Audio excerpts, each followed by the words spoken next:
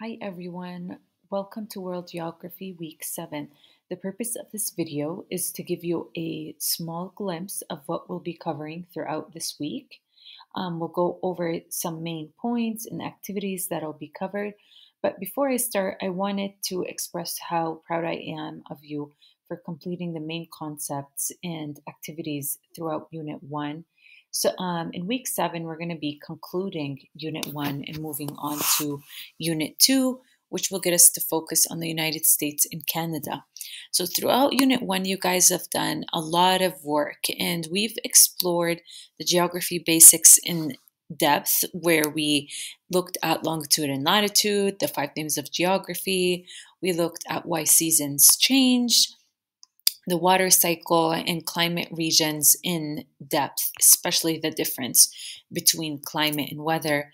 And we've started to explore more of the cultural aspects of geography in terms of cultural diffusion and culture and society in terms of how they define our identity and how they affect identity formation.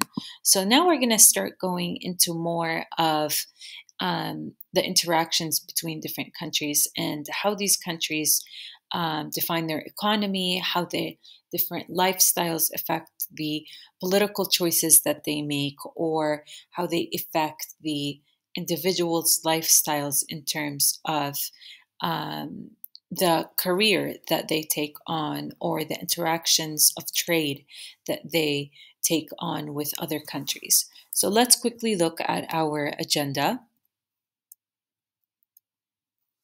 The topics that we're going to explore in week 7 include trade and development, North American Indian cultural regions, European colonization, and the 3 American Indian culture.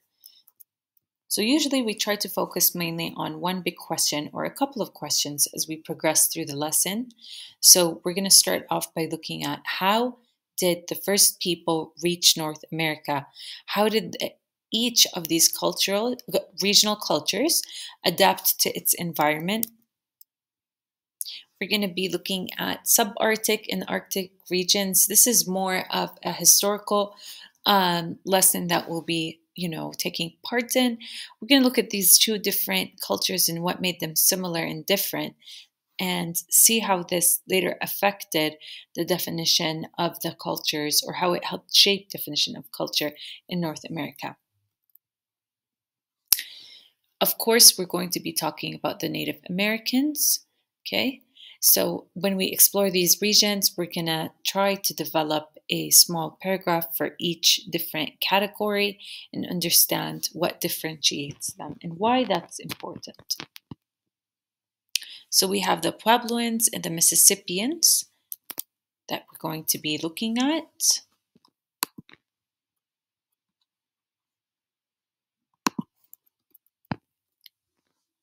We want to engage in a discussion of how the impact of European colonization affected these two groups in North America.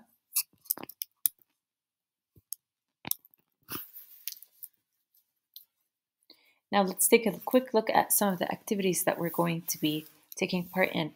As I mentioned, when we're concluding Unit 1, we're going to take part in the supply and demand country marketplace. This activity is found on BC.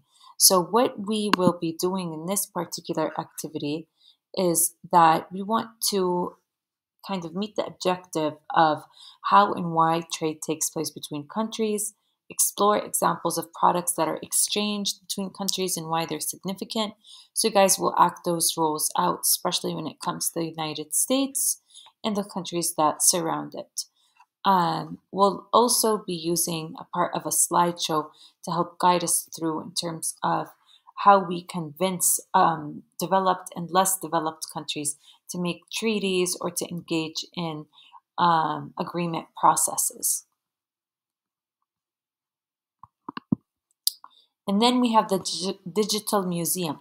So that one is going to help us look at the 3 Native American cultures, and for us to actually differentiate between those 3 categories and 3 cultures, and kind of visualize certain items that they may have, especially when it comes to the essential vocab words in the lesson. There will be interactive maps and photo galleries as well that we're going to be exploring through Savas. And that's basically it for that week. It's like I said, it's an introduction for Unit 2. We're understanding the historic background of the United States and Canada so that we can relate it to modern day society and delve into that. If you have any questions regarding what was covered previously or what will be covered, please reach out to me through my email or in person during office hours. And that is all. Keep up the great work.